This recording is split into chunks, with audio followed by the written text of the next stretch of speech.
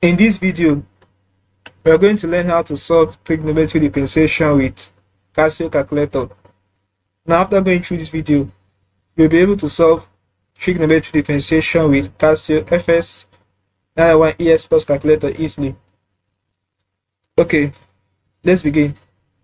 Now, note that in trigonometry, cosec theta is the same thing as 1 over sin theta. Sec theta is the same thing as 1 over cos theta. Cot theta is the same thing as 1 over tan theta.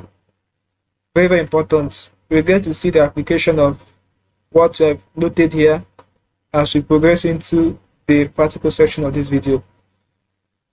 Okay, note that in this video, we'll be replacing theta with x as we move into the calculator aspect of this video. So we'll be replacing theta with x in the calculator.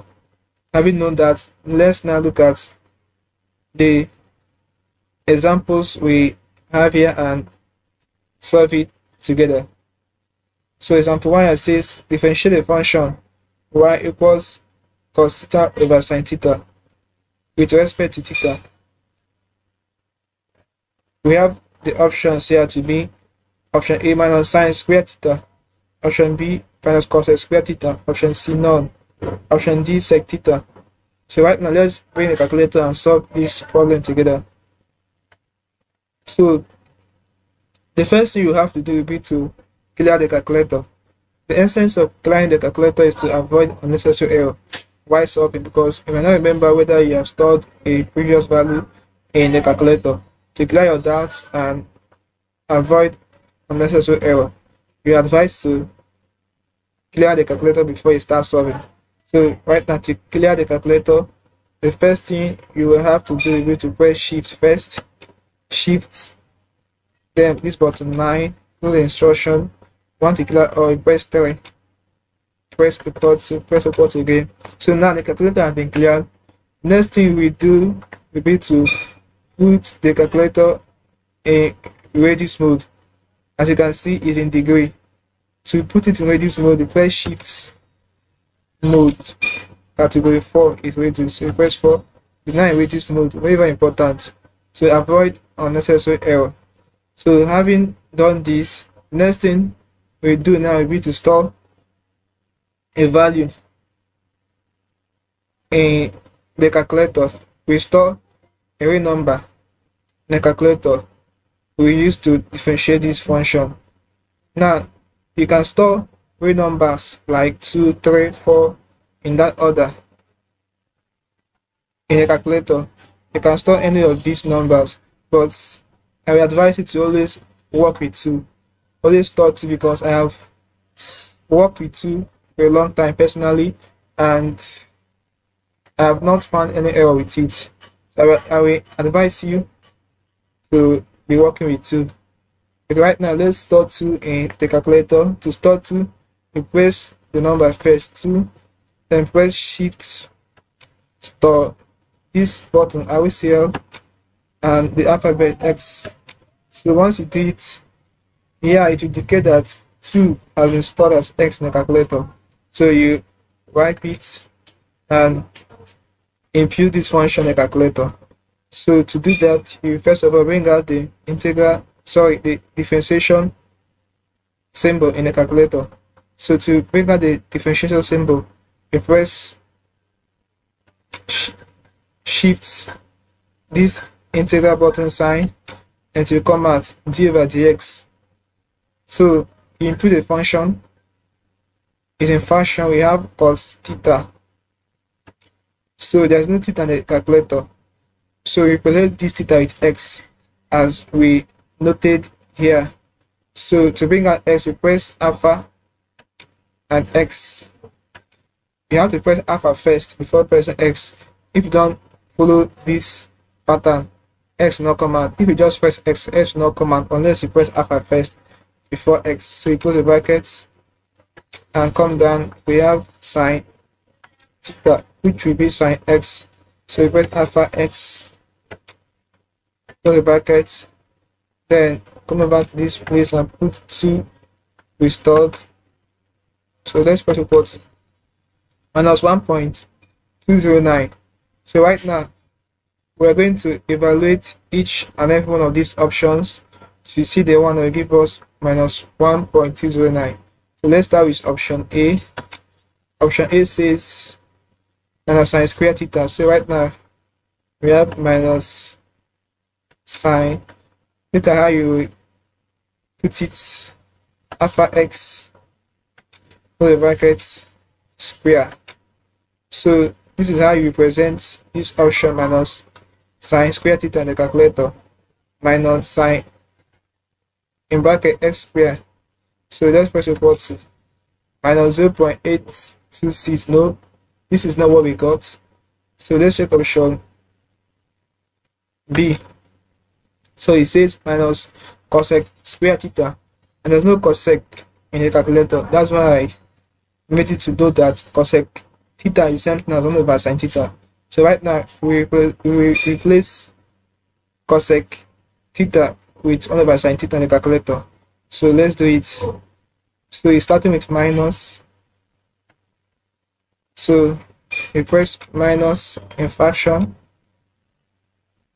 1 over, come down, sine x alpha x, and close the brackets square. So minus cosec square theta. This is how you represent in the calculator. Minus 1 over sine x square. So we press equal to,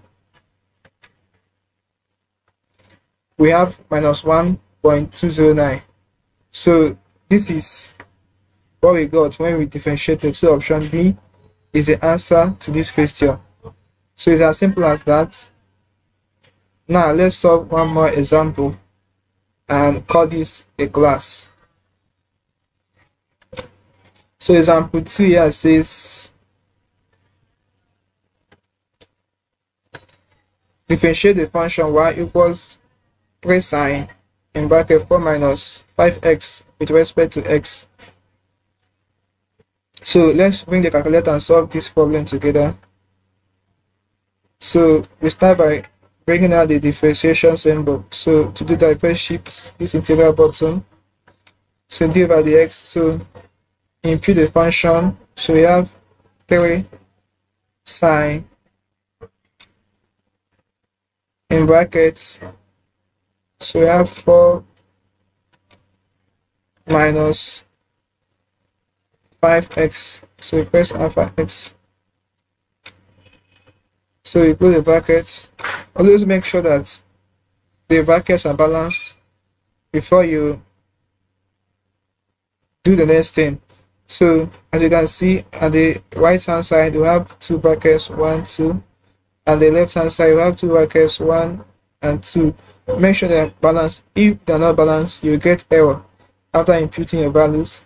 So having known that, let's continue. We come over this place and press 2. Restore in the calculator. Then press equal to. We have minus 14.40. Right now, let's evaluate these options we have here and see the one that give us minus 14.40. So you wipe this. So let's start with option A. We have 15 cos 4 minus 5x, which is alpha x. So you close the brackets.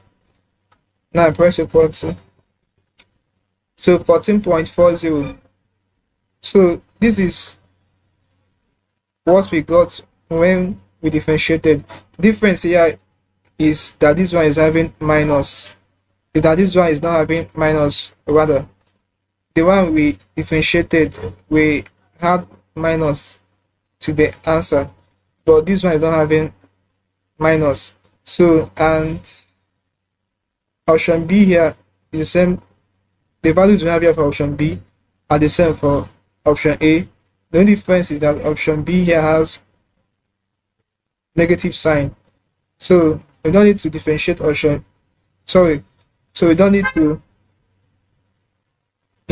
evaluate option B again, since it's already having minus sign. So the answer to this question is option B.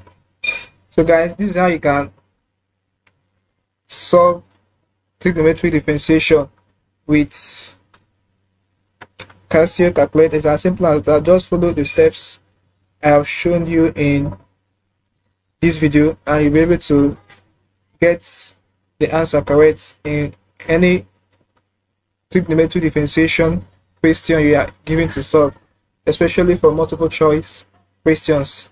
So that's it for this class, guys. We have come to the end of this class. I hope I taught this topic very well. If you are new to our channel, make sure you subscribe to our channel for more of our videos. Also like, share and comment on this video. Comment and tell me what you feel about what you have learned in this class. If you have any specific questions to ask, feel free to leave it in the comment section below. I'm sure to give you a response. Also check out my videos on how to solve first derivative with casio calculator, how to solve higher derivatives. I gave the tricks I used to solve higher derivatives in my video on higher derivatives, so make sure you watch that video together with that of first derivative. I'm going to leave links to them in the description of this video below. Check the description of this video below. You will see the links to my videos on higher derivatives and first derivative. So that's it for this class, guys. Thanks for watching this video.